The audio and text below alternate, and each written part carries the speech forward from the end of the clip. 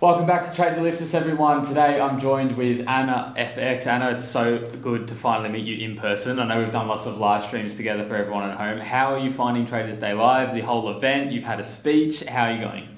I am too excited. My shoulders are still up, but now I'm just trying to relax. And it's been a very eventful day so far.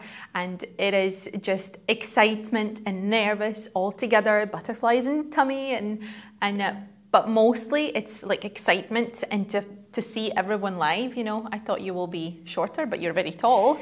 And it's just like trying to meet everyone as well and to talk as many people as you can. So it's been really, really eventful. No, I understand. We've met so many people that I do live streams with all the time. It's just not what I expected. You know, you see their face so often, but when you see them in flesh, it's a little bit different. Mm-hmm. You did a speech earlier today about the 5 secrets to getting funded. Mm-hmm. You've got a pretty incredible achievement which you've done recently. You've scaled to 7 figures. Yay! That is incredible. I mean, the last time we spoke, you had just scaled to the $300,000 account, and we were talking about how you were transitioning into that phase. How have you found not only achieved that transition, but done it a few more times, and now you're literally a 7-figure trader?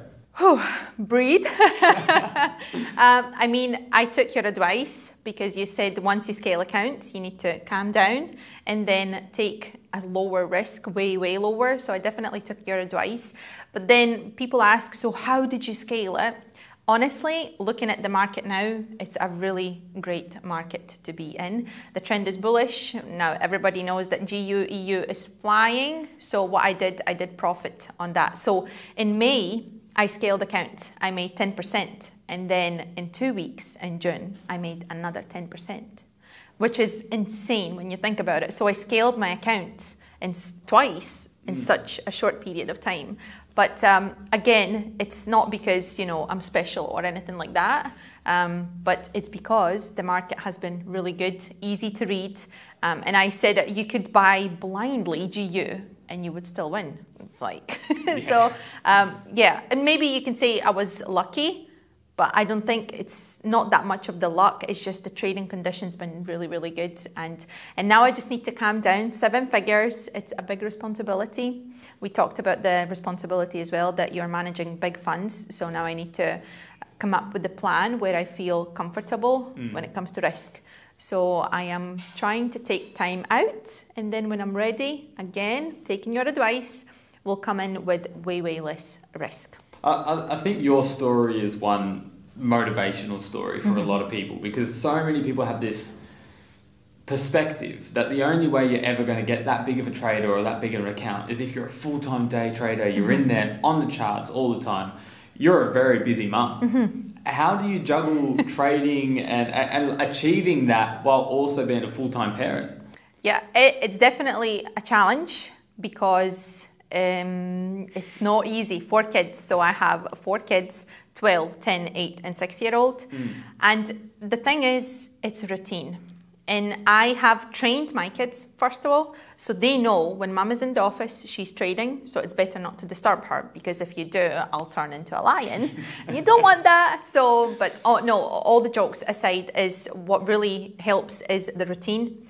And people have no idea how much it actually helps. So waking up in the morning, first I go for my quiet time, then I get kids ready to the school, and when they are in the school, I come back home in the office, house is quiet, unbelievably quiet, and evenly suspicious quiet. But no, kids are in the school, and then I can actually focus. And you know what, lately I've found that many say less is more, but it's really hard to do that less is more. So now what I have found is, once I have a good setup, I'll finish my day. If I had my setup like 9 o'clock in the morning, I finish my day and I'm not going back to the charts. I'm focusing on other things, like, for example, Discord.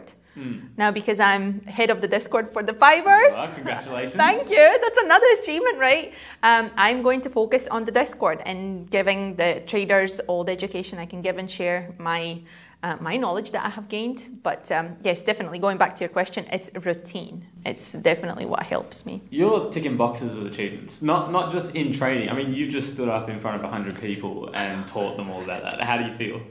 That was something else. It's different to being on camera, right? Yes, like now it's just me and you and the camera, right? Yeah. And a cameraman. Yeah. But the thing is, when it was like live, I was really nervous, and it was scary because it's like new to me. And but the thing is, what I tried to think when I was doing the presentation, it's not about me, it's about what I give to the people who are looking at me right now. So with that kind of keeping that in mind, it was way easier, and I could just lift down my shoulder. So I was like, just be cool. When did you start trading?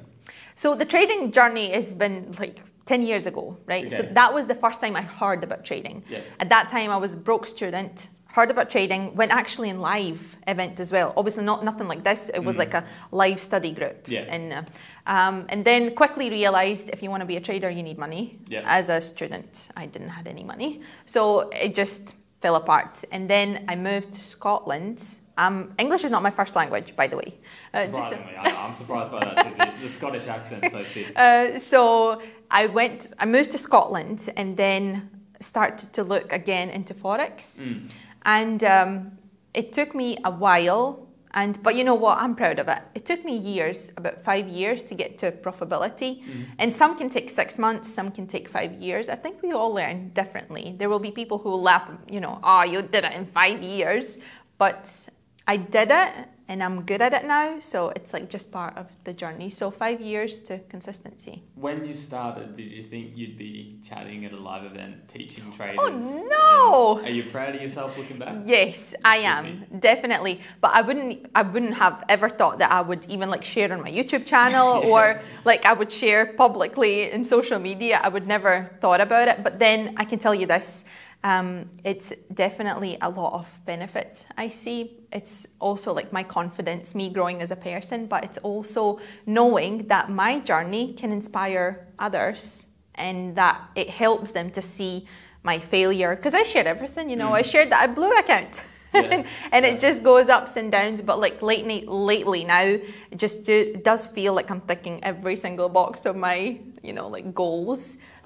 But it's definitely, I appreciate and I have gratitude towards it, what I have achieved, and I'm really grateful to be here. Fantastic. AnnaFX, everyone, you can check her out at YouTube/AnnaFX. Am I right in saying that? Yes, yeah. I hope so. And on a TradeDelicious live stream very soon. Yes. We're going to bring you back once we get the technical difficulties out of the way. Once we get them out of the way. Thank you. Thank you.